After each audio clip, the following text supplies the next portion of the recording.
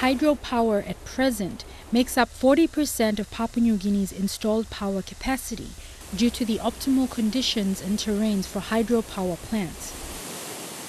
The second major power source to be developed in the country was geothermal energy, initially exploited to power the Lihir Gold mine in New Island province. Geothermal energy is the heat from the Earth's core and, simply put, is clean and sustainable.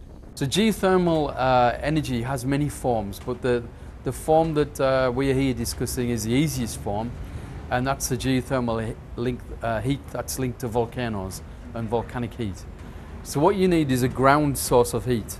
So this is where under a volcano you have like a magma supply. A magma is where you have liquid rock close to the surface. This is at a temperature of 1,000 degrees centigrade or something like that. It heats water in the upper parts of the crust.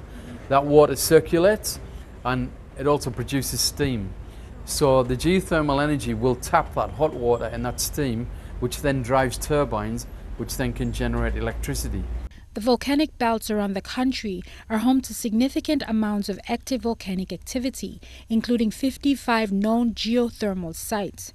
According to the Geothermal Energy Association, PNG's geothermal potential is estimated to be at 21.9 terawatt hours, which is enough to meet all our electricity needs well into the future. That's in theory, yeah? In practice, probably only part of that could be realized, actualized. But even if it's half or a quarter or even a tenth of that, it's a very significant contribution to the power base. And although the upfront costs of geothermal are quite high, the running costs once the plant is up and running are quite low. So over time, you really get your money back. And in theory, it can last forever. You know, volcanoes last at least 1 million years, which is a long time for people in a human time scale.